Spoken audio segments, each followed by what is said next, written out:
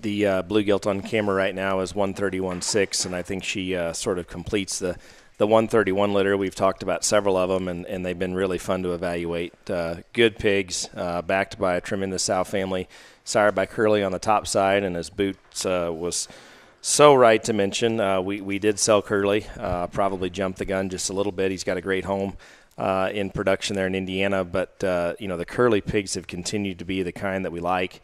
And there's certainly still a lot of utility with that boar, especially seeing a litter like this. This is a very stout featured first litter Trenches sow on the bottom side. She'd be a Trenches, Goosebumps, Dirty Secret, would go back to Carol's mom there on the bottom. Tremendous sow family, the kind of sow family that gives us a great deal of confidence.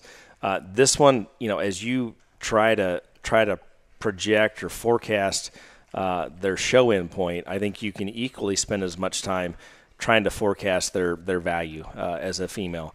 And this one, for the dimension that she has, the shape that she has, and still the ultra good look that she has, combined with that kind of structure, that sort of, and then all the other ancillary things that folks want to focus on today, there's a lot of value here. Regardless of what happens in the show ring, I think there's a lot of value in this one, 131.6. Yeah, I would bet a lot of money that the dollar amount that it takes to buy her the second time will be greater than it is the first time.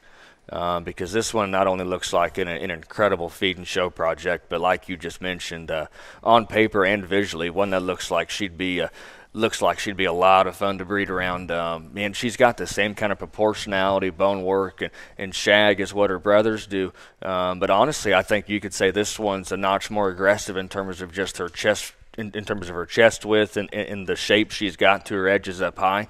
Probably just a nickel more advanced in terms of her body shape today. But on top of that, still has the same kind of ideal skull and look up front.